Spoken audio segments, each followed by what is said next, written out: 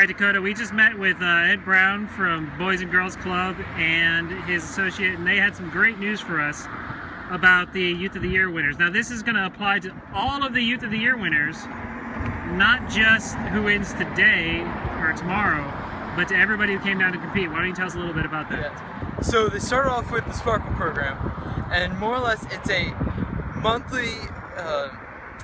monthly monetary system that allows military kids to get spending money every month and on their birthdays and during Christmas. The next one was scholarship to the University of Phoenix, which can greatly help most of the kids there. And then also there's a leadership program happening in Florida within the next few months that Disney is sponsoring. So that's what they've said so far about the activities that's going to happen. But tomorrow is when we finally do everything that we've been working for. We're going to present our speech in front of all the other selectees and the judges later during the afternoon. I'm looking forward to it. Looking forward to everyone else's stories. It's got to be positive. Cool.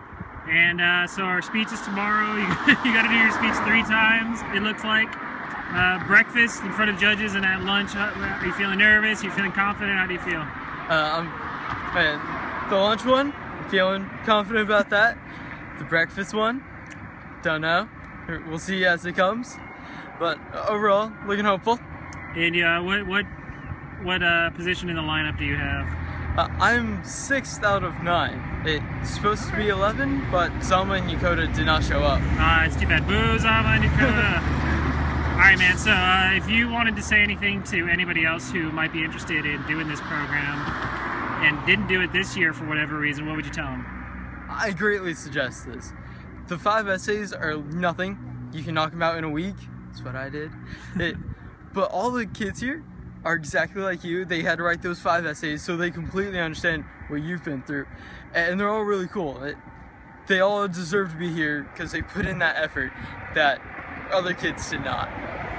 Awesome, man. Well, we're still here in beautiful Iwakuni. We've got the beach coming around us here, apparently. And we are going to be taking a walk, enjoying the rest of our day before we have to compete tomorrow. So just say, see you later. See ya.